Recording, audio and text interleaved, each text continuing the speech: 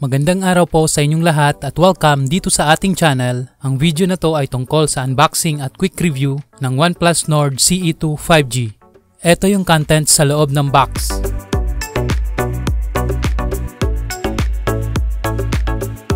Merong jelly case,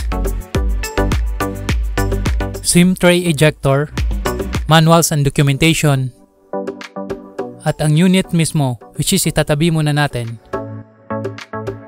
Kasama rin sa box ang color red na USB Type-C cable at ang 65 watts power adapter.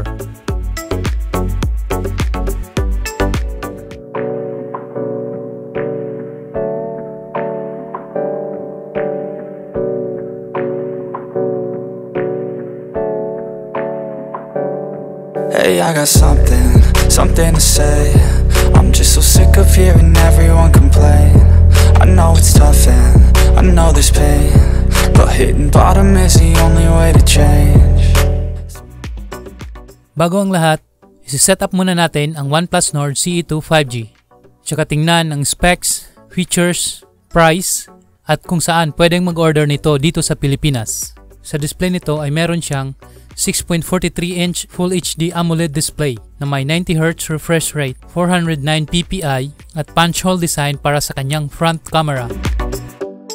Ang screen nito ay protected ng Corning Gorilla Glass 5, HDR10 at Widevine L1 certified.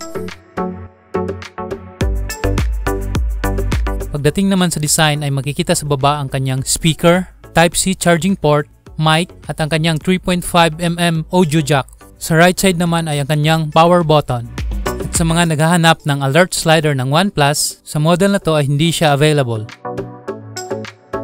At sa kabilang side nito ay located ang volume buttons, SIM at microSD card tray. At sa bandang taas naman located ang kanyang second microphone.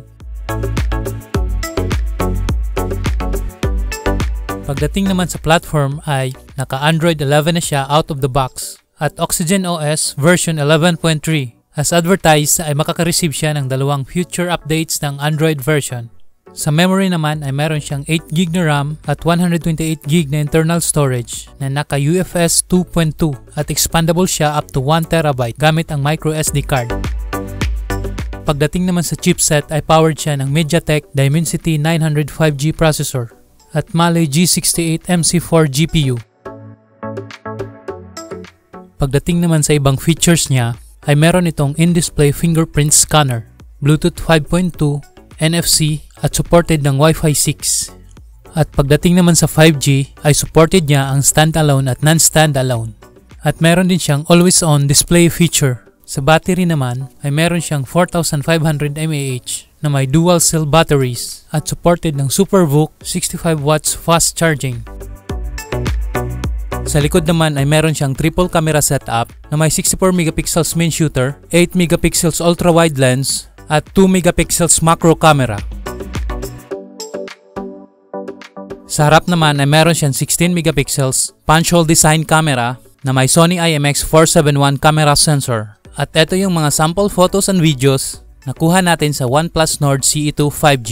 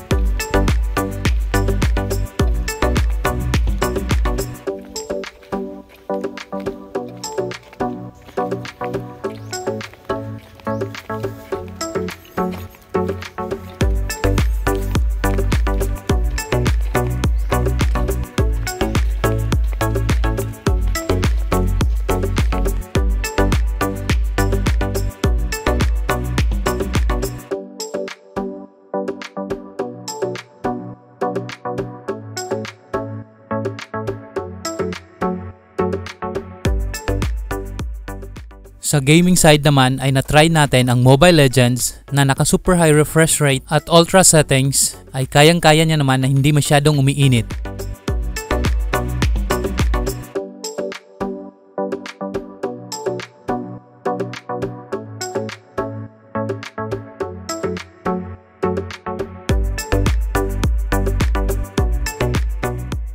Sa Call of Duty Mobile naman ay nalaro natin ng naka-high graphic quality at very high refresh rate.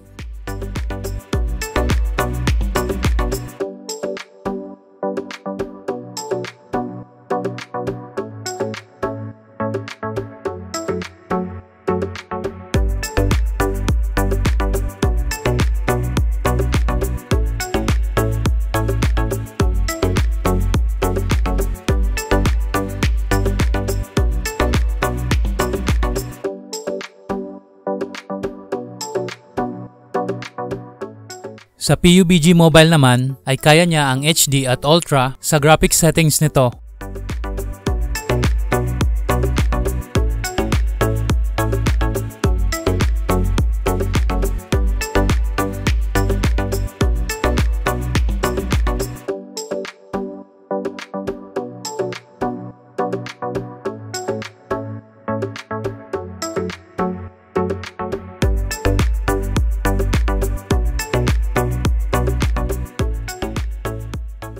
At syempre, ang pinakahuli ay nag-try tayo ng Genshin Impact at yun hanggang medium quality lang talaga ang continuous playable settings niya.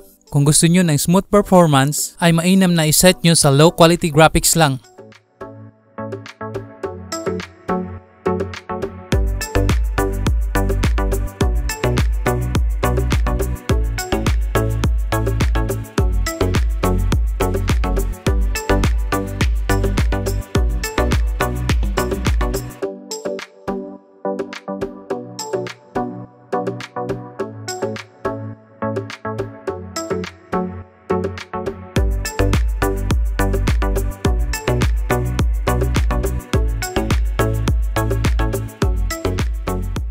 Hanggang dito na lang siguro tayo at kung may mga kulang ako at tanong kayo ay sasagutin ko na lang po sa comment section. At para sa gustong bumili ay available na po siya bukas sa OnePlus Global Lazmall Store sa Lazada. At pagdating sa price ay mabibili nyo siya sa halagang 14,990 pesos. Ilalagay ko po yung link sa description or comment section. Maraming salamat po sa inyong lahat. Peace out!